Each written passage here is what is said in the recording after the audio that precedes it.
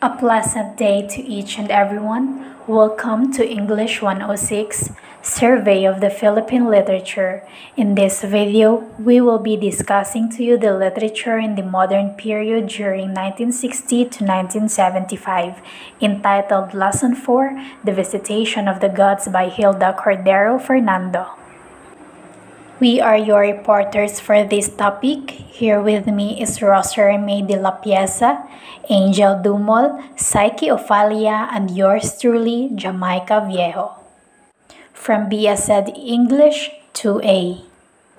Before we proceed to our discussion proper, let us first have the pre-activity to refresh and activate our minds as we dig into our lesson.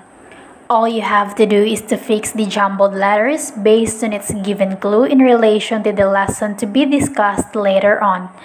As we go along, remember to keep in mind your answers that we will reveal as we finish tackling the given items. Without further ado, let's begin our pre-activity. Number 1. Etasser. Etasser. Someone whose occupation is to instruct. A1 that teaches lessons especially in school. Etasser. Number 2. Sugged. Sugged. The creator and ruler of the universe and source of all moral authority. A physical representation of a deity. Sugged. Number 3. Citaviont. Citaviont. An act of visiting or an instance of being visited for the purpose of inspection, examination, and or evaluation. Citaviont. Number 4. Spoipesvor. Spoipesvor. A person who supervises a person or an activity. Someone who is in charge of a group of people or an area of work and who makes sure that the work is done. Spoipesvor. Number 5. Operstendenten. Operstendenten. A person who manages or superintends an organization or activity. Someone who is in the top executive or CEO in the school district. Operstendenten.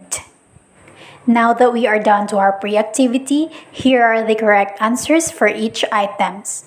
Number 1, teacher. Number 2, gods. Number 3, visitation.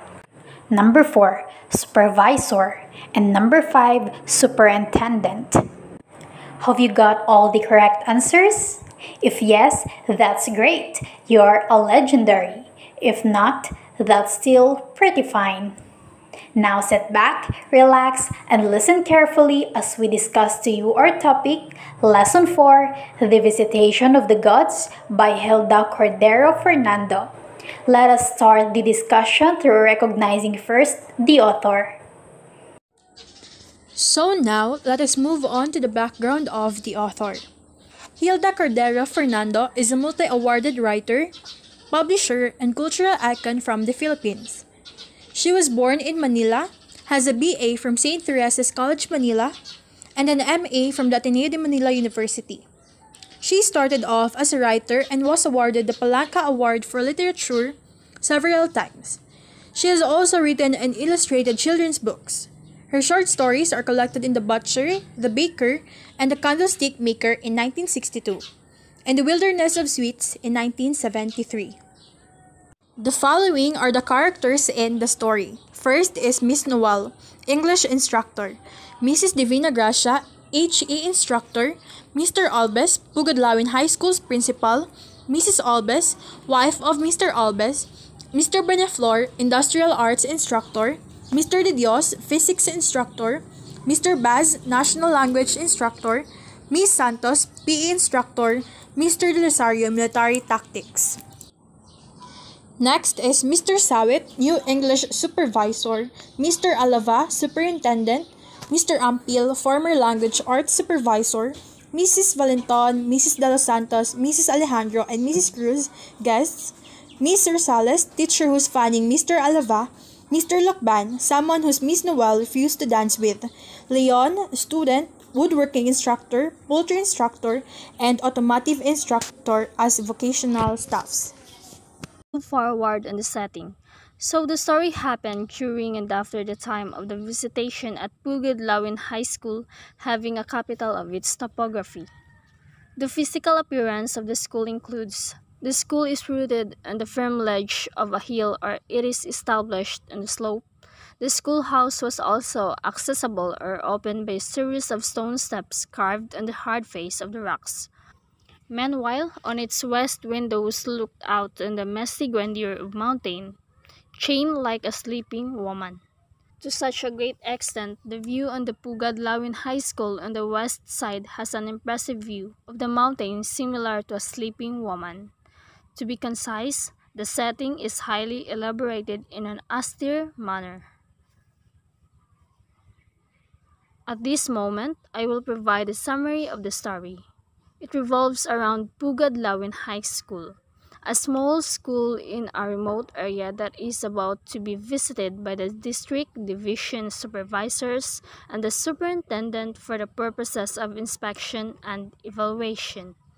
In other words, this story will stride on emphasizing the visitation of the officers who act as assessors, or metaphorically, the gods who will be giving ratings on the efficiency of the teachers and the school.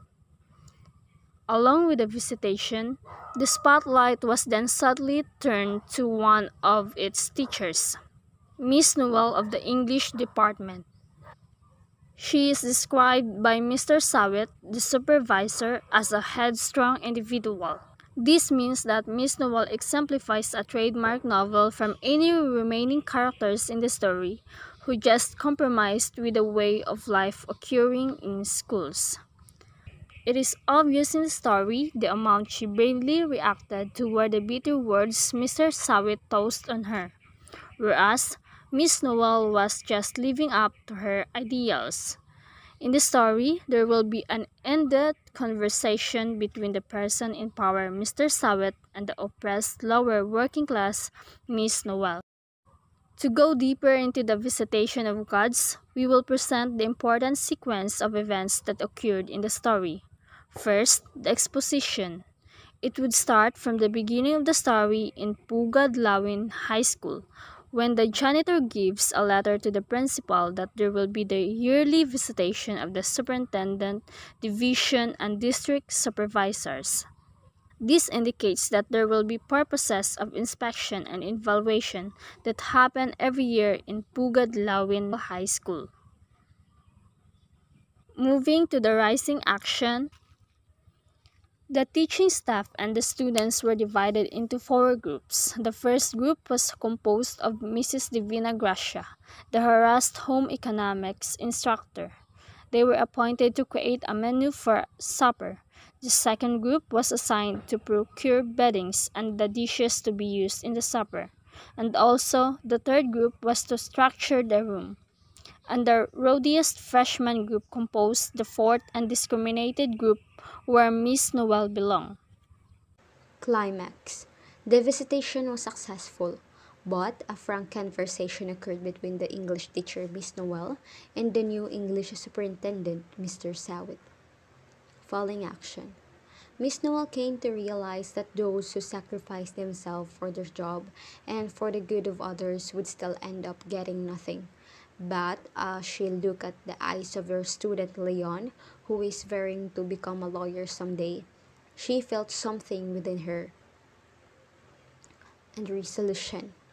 At the end of the story, Miss Noel's determination to teach students is still in heart. And so after breakfast the next morning, the supervisor packed their belongings and were soon ready. Mr. Buenaflor fetched the camera and they all posed on the sunny steps for a souvenir photo. The superintendent with Mr. and Mrs. Olbes on either side of him and the minor gods in descending orders on the home economics stairs. Miss Noel was late, but she ran to take her place with pride and humility on the lowest rung on the school's hierarchy. Themes of this story. First, Equality is difficult to achieve. Second, life can be full of pretensions. Third, Filipinos' mentality toward competition. Lastly, death of Filipino idealism. Now let's proceed to the morals of the story. The story shows how difficult in sustaining one's interest in improving the standards of education in the country, especially in the public schools, because in the end, it is always the learners who will suffer. Next, it doesn't matter how well one teaches, but how well one has learned. Next, reality behind every exceptional and outstanding preparations. Next, stay determined to fight for the greater good of all. And lastly, positions does not necessarily define someone's effort and dedication in his or her job. That's the end of our report. We hope that you learned something in this topic.